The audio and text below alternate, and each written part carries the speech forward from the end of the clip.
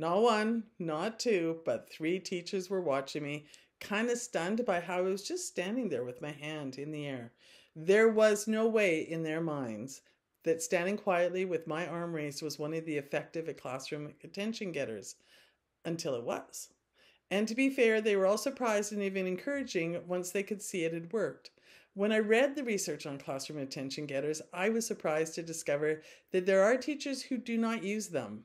So let's dig into why they're important first, according to the research, and then you'll be primed for choosing the one that suits you best, and I will offer you some options. And so let's get started. Just remember to hit the like, subscribe, and bell icon so you get my new videos each week. So classroom attention getters are a classroom management technique, having a tough day today, that allows teachers to obtain and maintain the attention of the students. Attention getters for the classroom are deliberate actions. They can be verbal or nonverbal, and they seek to gain the attention of the class. The primary purpose is to bring the focus back to you, the teacher, and facilitate a transition to the next activity or instruction. So that's pretty technical, but in short, what it is you're trying to get their attention and you want their focus to come back to you. Plain and simple. And it's a choice that you make, and consistency is great. So why are they important? First, attention getters can enhance focus and engagement. They help the teacher gain or maintain the concentration of the students and prevent the students from becoming distracted. I had a couple that I used consistently, one for getting their attention and another for initiating cleanup or the transition to the next activity. They were both specific, they were both used consistently and constantly, and the students actually loved them. Okay, second, and I've already touched on this, the consistent use of classroom attention getters can improve overall behavior, contributing to a sense of order and predictability. And the consistency in the use is key. For example, standing with my hand raised meant it was time to stop talking and turn in their seats and eyes to me. I did not mind if in a transition the students were all talking, or if while I grabbed something they had a quick whisper with their classmates. I didn't mind that at all. What I minded, or what I reinforced through classroom expectations, was the immediate giving me of their attention when I was ready to go. And it didn't always take a hand raising. If I was just distracted for 10 or 15 seconds, I just had to come back to where I was standing, and they were all back there, because by then they were well adapted to what I expected when I expected, and that I wasn't going to shout at them. You know, hands on top, that means stop. I just never did that. So, but in a different situation, when they were playing a math game, I had a different signal for cleanup. So when the sound of Chewbacca roared on my phone, they knew it was time to clean up. And Chewbacca has a bit of a story behind it, but you would not believe the level. I mean, my classroom was always noisily engaged in the sense that it didn't get to shouting, but it wasn't a whisper either. It was definite, full voice conversation that the students were having while they were playing their game. And over the voices of 20 students, you could still hear Chewbacca roar, and I didn't have to say a thing. All around the classroom, you hear, oh, it's Chewbacca, it's Chewbacca, Chewbacca, Chewbacca. They loved Chewbacca. It worked better than any bell I'd ever heard of. Third, depending on which attention getters you use, they can assist students in developing their social emotional learning skills. A verbal call and response like knock knock and the response breathe and stop can be effective, or simply leading by example with a quiet hand up to teach self-regulation, which is what I taught and used. And I should be clear, just because I don't like the ones where you're shouting doesn't mean that they're not evidence-based, doesn't mean that they're invalid or lack value. I just, for the classroom that I wanted and the ambiance that I wanted, and because I've already got a loud voice and I speak fast and there was lots of laughter and there was lots of noise, I just found using a quieter one is what created the environment that I felt worked best for our classroom. So finally, effective attention getters can build a more positive classroom climate. Consistent, predictable signals create a sense of safety and belonging amongst your students. Attention getters that emphasize cooperation and respect nurture empathy and social skills in students. So, by just standing there with my hand raised, clearly visually indicates that I'm expecting their attention. And because I've nurtured a classroom of respect, and I demonstrate respect to them, then they give that back to me. And of course, by establishing a classroom where we're all responsible for the classroom together through chores and cleanup, and I reinforce cleanup. If they put their games away in an untidy manner, then they weren't going out to recess. So, I mean, this was all reinforced, and this nurtures their empathy for me and for their classmates. If they want to bail and run to get outside and play, then, we'd have the conversation. Now, why is it that your friend doesn't want, why are you assuming your friend doesn't want recess?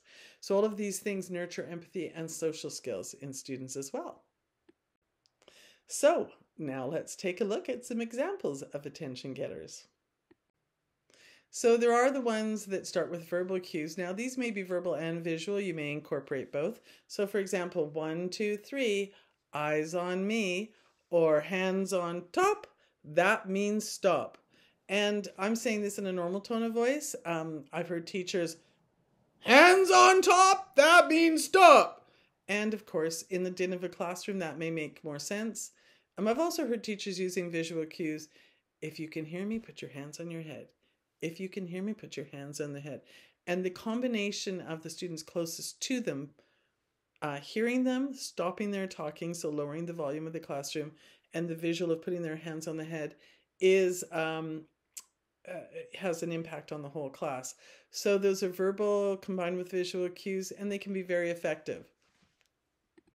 So classroom attention getters that have nonverbal cues. Now let's be clear. Nonverbal cues doesn't mean that there's no sound to them. They're often a clapping pattern.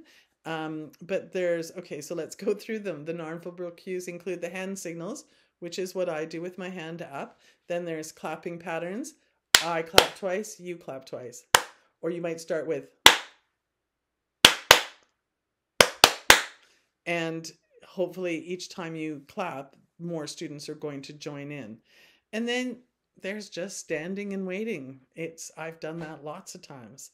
And there's usually a specific reason for it, actually, though. I want to get a sense of their mindset, so it's a bit of a test. Okay, are you guys even paying attention? Are you kind of like, if we're in a place where they're excited and a little bit dysregulated, I kind of want to take a measurement on how they're doing. And so I might just stand and wait. And of course, I will escalate that to my hand up in the air if necessary, if I see that they're dysregulated. But my job is to kind of stay on top of things so we never get to a point where they are dysregulated. And I don't think I've ever had to do more than raise my hand, because by the time you go on a field trip, you got to know that your classroom is following you. Now, interestingly, another way of getting your classroom's attention, this is more for when you stretch their developmental attention span. So say they've only got 6 minutes at their age. I taught primary, so 6 to 7 minutes is really what you've got for direct instruction, and you're kind of pushing it past that. But you've got more to teach that day, so you may do a brain break. So that's getting up, and it's taking away from the work, but it's also getting their attention back. So getting a classroom's attention is not just keep them focused in their seat at this moment. It's how am I going to keep their brain attending and engaged? And sometimes that means you have to give them a break. So it can be brain breaks like active breaks. In my class, a favorite was running around the school once, which was great.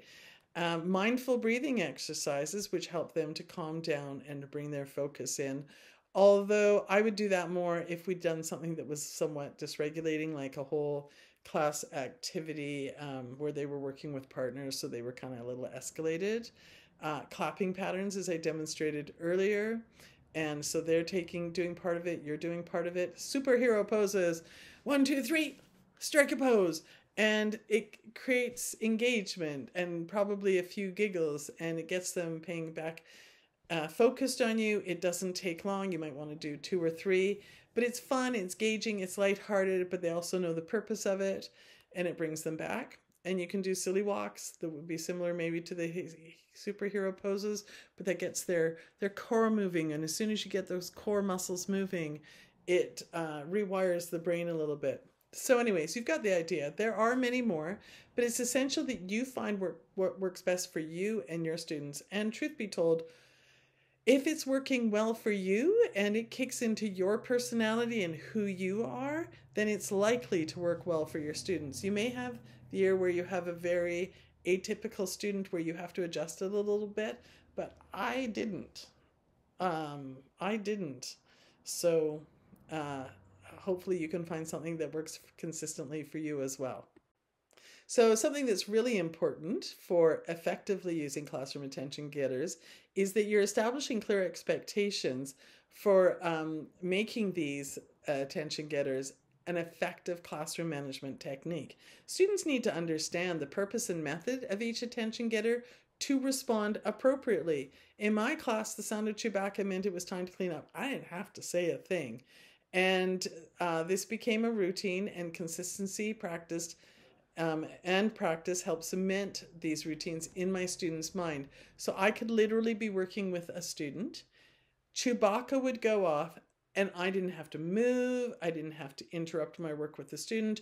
We could finish up. I could encourage that student. And meanwhile, the classroom around us knew that even though I wasn't watching them and standing over them and directing them, they knew what to do and what their job was, and they got to it. It's powerful. So clearly classroom attention getters are powerful, and they are an evidence-based tool. With intentional implementation, consistency, and practice, they do much more than just drawing attention to the teacher. They enhance focus and engagement, improve classroom dynamics, support social emotional learning, and build a positive classroom climate. Try out different types of classroom attention getters to be consistent. Practice them with your students, help them to understand the purpose of them, and you will find they make a significant change. You've got this, just one step at a time. I appreciate you sharing your time with me today, and I do look forward to seeing you again soon. Before you go, I encourage you to download your free classroom management checklist. There's a link down below in the description. I'm here to empower you to take charge in the classroom by supporting you with evidence-based classroom management strategies and resources. I look forward to seeing you again. Thank you for joining me again. Bye for now.